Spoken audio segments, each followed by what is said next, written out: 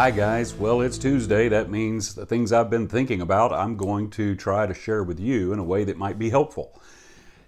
You know, since most of us were very young, we've probably had parents or teachers or other authorities in our life talking to us about how we talk to others and that it's important that we be kind or that we talk in a certain way to others so that we don't offend unnecessarily and so forth.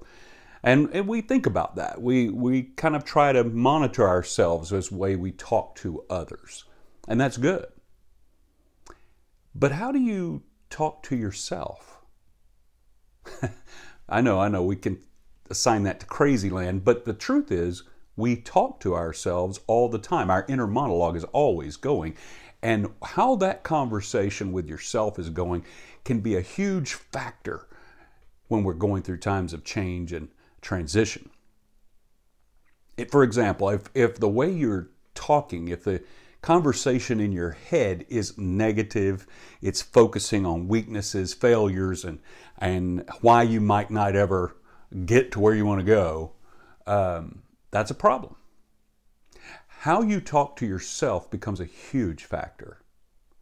Identifying strengths, celebrating progress, encouraging yourself that you've begun this process and you can get through it.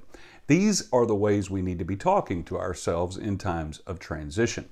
It's easy to get trapped in the negative spiral, but that won't help you. In fact, it'll cause a lot of problems.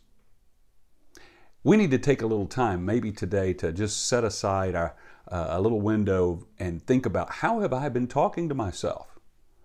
If you'll do that and you begin to change the conversation in your head, you might find that this whole transition thing can go a lot smoother. Well, that's what I'm thinking about today.